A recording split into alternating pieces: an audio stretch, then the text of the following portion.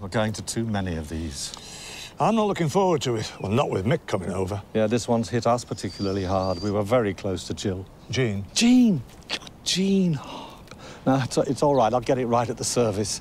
I'm using special memory techniques. You think of going on a journey, then everything you need to remember is a landmark or an object on that journey. So, for instance, in this case, say I'm going to the shops, and on the way, I see Jill getting out of a blue Nissan Micra. Jean. No, hang on. Dave Pocock's got a blue Nissan. Now I'm thinking of his wife. What's her name? I never really got on with Mick, you know.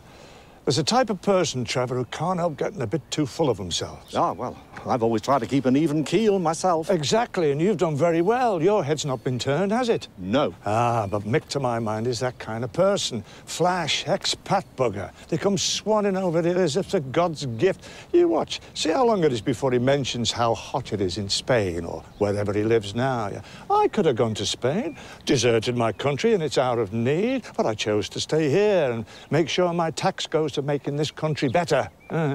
Anybody who doesn't back their own country is a scumbag as far as I'm concerned.